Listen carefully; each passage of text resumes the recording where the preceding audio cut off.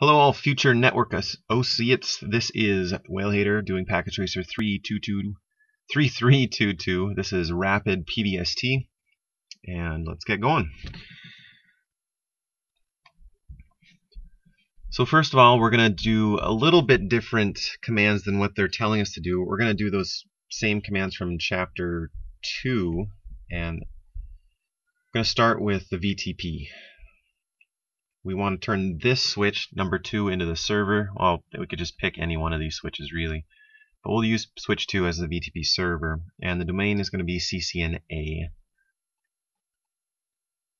Now we'll create the VLANs that we need to. And this is the only switch we'll have to do this on, because the rest will just turn into clients. And they'll just pull this information from here over to them.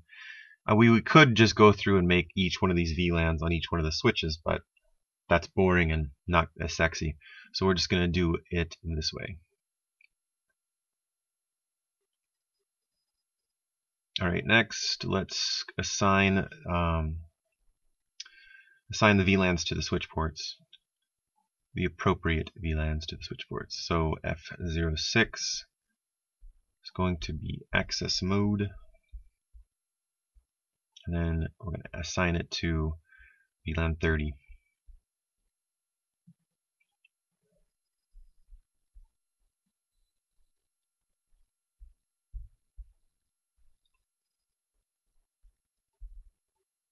So F011 and VLAN 10, make sure it's an access. Oh man, I'm really screwing this up.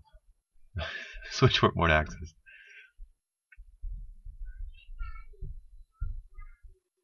Alright. Last but not least, there we go.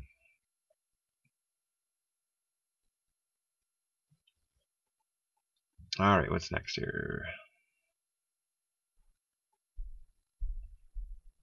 Let's do the interfaces for the trunks.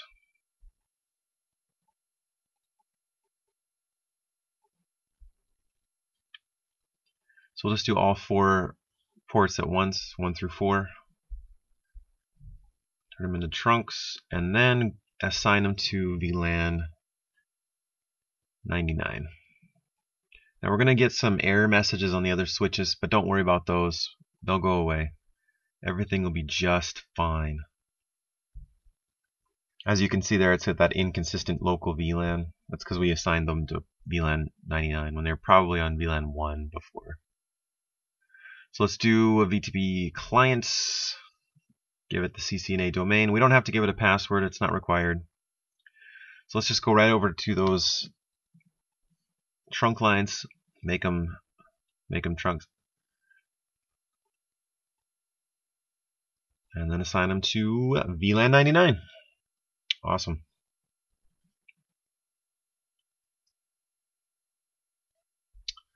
Next. S3. Here we go.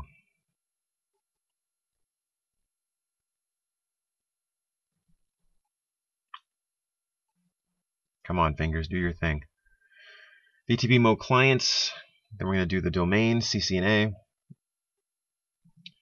Alright, it's going to pull that information in from the server as soon as we configure the trunks. So F01 through 4.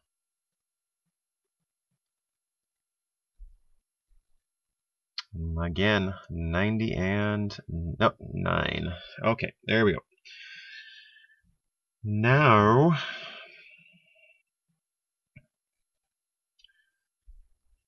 looks like we need to configure rapid spanning tree PBST plus for load balancing. Here we go.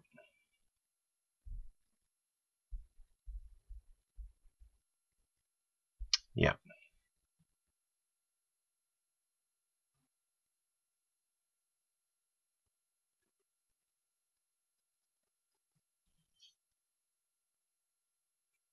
So we'll give our spanning tree mode rapid PBST. We don't need to add that plus in there, just the rapid PBST. Let's copy paste this into the rest of the switches just for ease of configuration.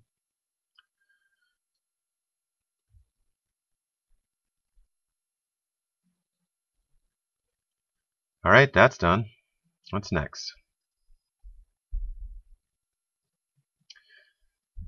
Now we need to configure rapid spanning tree PVST load balancing. So our S1 needs to have VLANs 1, 10, 30, 50, and 70 as the root primary. So spanning tree, VLAN, then just give our range of VLANs that we're going to be doing.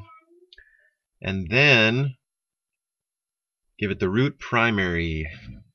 Okay, next we're going to go to S3, and the root primary for them is 20, 40, 60, 80, and 99. So we'll go spanning tree, VLAN, and then give our ranges. And then root primary.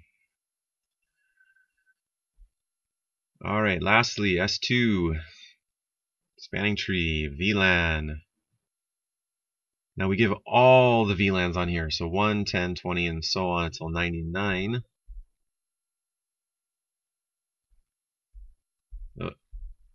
Alright, there we go.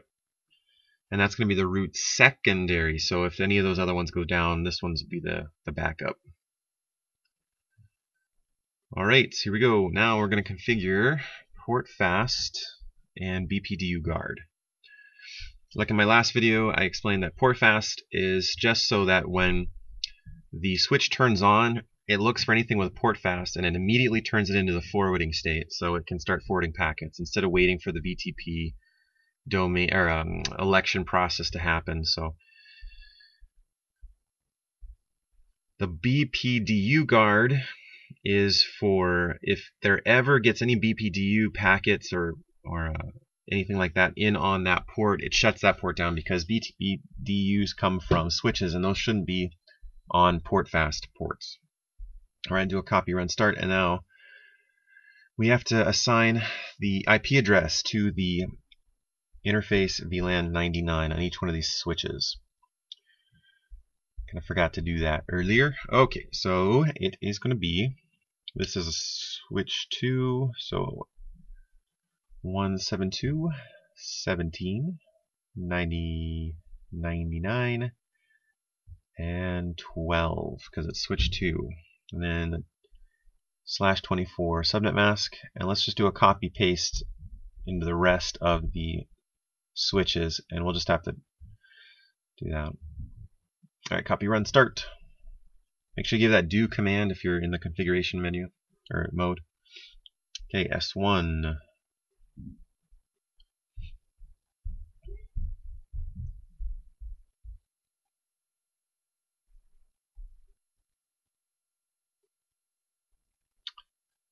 Change that 12 to an 11, and we're good to go.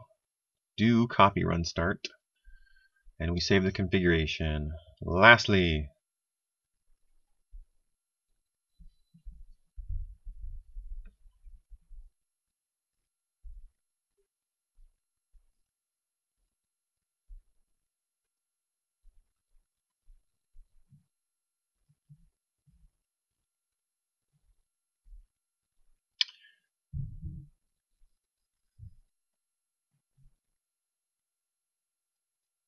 awesome sauce. Okay, we got it. Alright, I did forget one other thing that we need to do, and that is turn the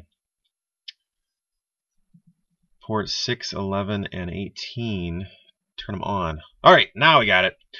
Well guys, I would love to thank you very much for watching. Please like, subscribe, and comment below if you have any questions whatsoever. I'm always here for you. Alright guys, peace.